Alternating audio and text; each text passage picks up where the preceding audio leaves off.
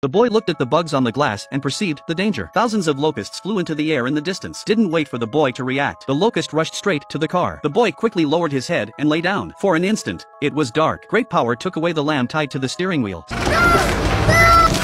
Soon Anna came home. The son told her about the locust. See the broken hole in the breeding shed. Anna guessed that her daughter must have done it. He hurried to drive around looking for. Finally, in a meadow near the farm, she found the body of the lamb. At this time, there was little left that had been eaten by locusts. Anna secretly buried the lamb in order not to be found. Homecoming. She scolded her daughter for letting the locust go. She asked her just now to pretend to accompany her son out to look for the lamb. In order to ease the tense atmosphere at home, Anna took the children to the seaside for vacation. Then Jones noticed the unusually hot summer. Mother has been wearing long-sleeved clothes, and she didn't know that her mother was trying to cover up the scar. After going back, Anna bought a car for her daughter. Long-awaited motorcycle. She sent her son to a football summer camp. With the increasing number of locusts, Anna expanded the breeding shed again. There is a shortage of orderable pig blood. In order not to starve locusts,